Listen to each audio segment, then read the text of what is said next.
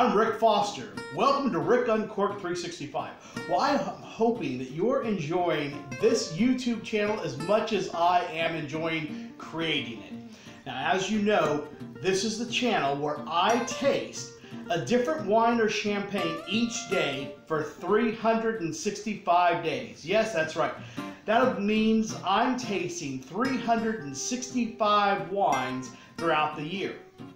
And I want to thank everyone for reaching out to me, for subscribing to my YouTube channel. Follow me on Facebook, Instagram, Twitter, Tumblr.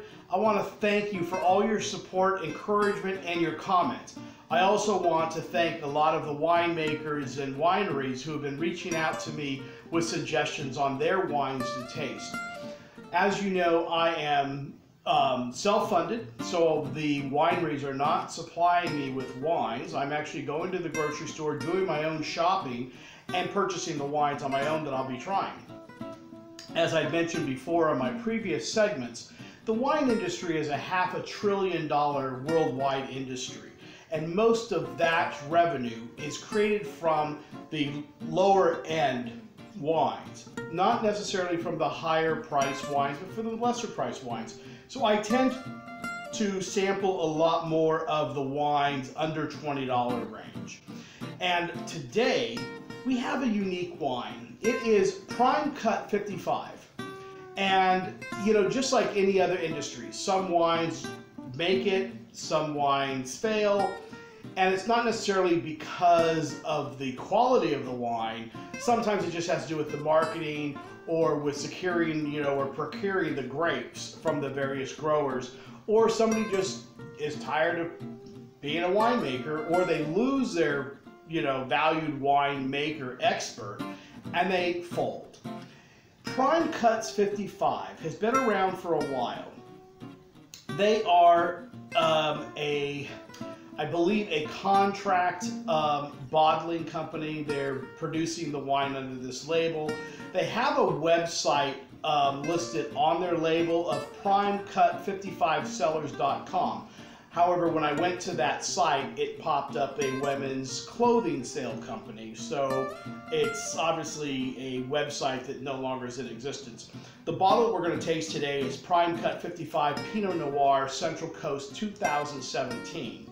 So it's fairly recent on the market, so I'm surprised that the label has a non-working website.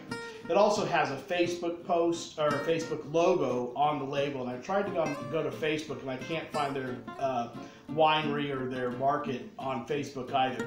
So I believe this is a discontinued wine label. Now, what attracted me to purchasing this wine, it was on sale at Stater Brothers for 40% off. So I got it for $7.70. It's normally a $15 bottle.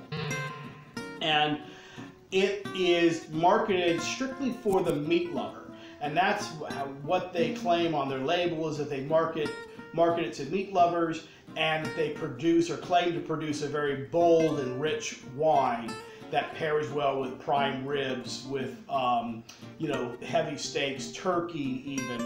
But I wanted to give it a try because on the label they make a lot of claims about their flavor, the notes that they're able to achieve in the wine.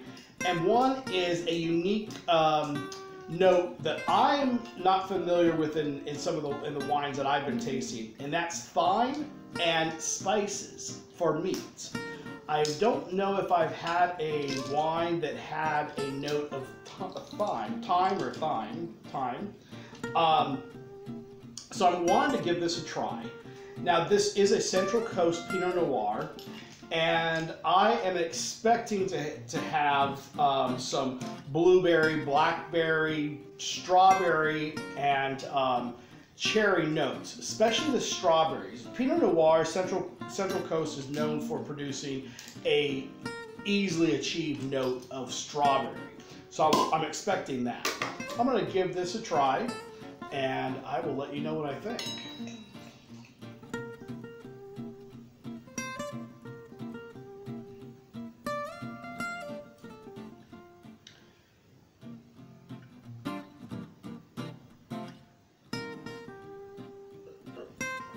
Now, that has a very strong note of strawberry. They've achieved that typical Pinot Noir strawberry note in that flavor. However, I'm tasting spice.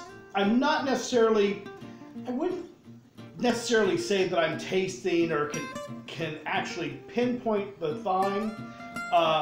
thyme spice in that, but it does have a unique spice note to it. So it's possible that it could be the note of thyme. I'm not 100% sold on that.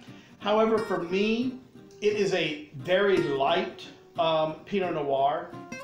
And reading the label and expecting bold flavors of the, cherry and the blackberries and a note of some heavier Pinot mixed with that light strawberry note, I was expecting it to be a little bit more forward, a little bit bolder of a taste. It's actually pretty light, and it's actually very dominant on that strawberry note. So it's relying heavily on that light strawberry note within the Pinot Noir grape.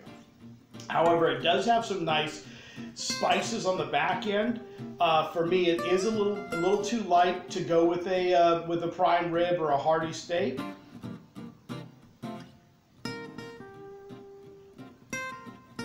After giving that a few tastes, I can see that actually pairing well with a nice roasted turkey or perhaps a duck.